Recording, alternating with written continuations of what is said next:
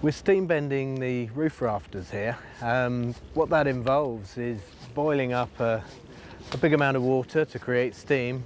We run that steam through a laundry pipe. The process of steaming involves saturating the fibres of the wood with steam so that it becomes flexible. A bit like a piece of spaghetti when it's dry. You boil it in water and it suddenly becomes bendy. Once it dries out again, it becomes solid. The same with steam bending. You saturate the fibres with steam, bend the piece of wood over some form of jig that shapes it, clamp it in position, and then as it cools it sets in that position. This is a little experimental from the point of view that Lawson Cypress is not well known for its steam bending, but I don't know of people who have bent it in the round. Most steam bending is done for boat building or chair making, and it tends to be done with sawn or cleft pieces of wood. In the round, because the fibres are all intact within the piece of wood, there's a lot more possibility of bending it without the wood buckling or splitting out. And we're actually only going for a gentle bend just to create a nice curve in the roof shape. And so far it's going really well. The roof rafter is fitted into the gas pipe, and then we've packed it with clay around the outside. And we steam each one of these for about 3 hours of intensive steam.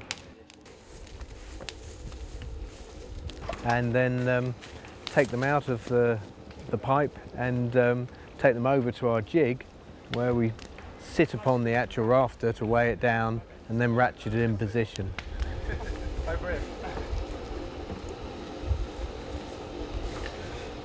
And it will sit like that for 24 to 48 hours. And then we take it out of that jig and take it to a setting jig where it will sit for a couple of weeks, and then it'll be ready to go on the roof. You have to be careful working with steam under pressure. Steam engines have a huge amount of power, and if the steam gets pressurised, something will have to blow or pop. Hence we've got light seals on the end of the steam box, and you can see steam is happily escaping out of there. That ensures there isn't a build-up of pressure, and therefore there's no chance of the actual steam box exploding or blowing, which would be possible if it was pressurised steam. This is one of the wall plates, and as you can see we've steam bent this to create the curves we want to run along the side of the building. It's quite a large piece of timber to bend, so we've put this in the steamer jig for quite a few hours to get the degree of flexibility into it. And then we've actually used the existing frame we've now erected as a mould, as a former, to bend this around. So this whole beam has been bent round the jowl posts on the frame to create this effect, left there to settle for a few days before we brought it up here and popped it down on the tenons coming out of these jowl posts. You can mark where your tenons are. So this is on top of the jowl post, and this is a tenon coming up that's going to pick up the steam bent wall plate as it runs through. This tenon is set off at a slight angle. If we were putting in a straight wall plate, it would be more like that, but because we're allowing for the curve, which is going to sweep round through there, we've offset the tenon to that angle.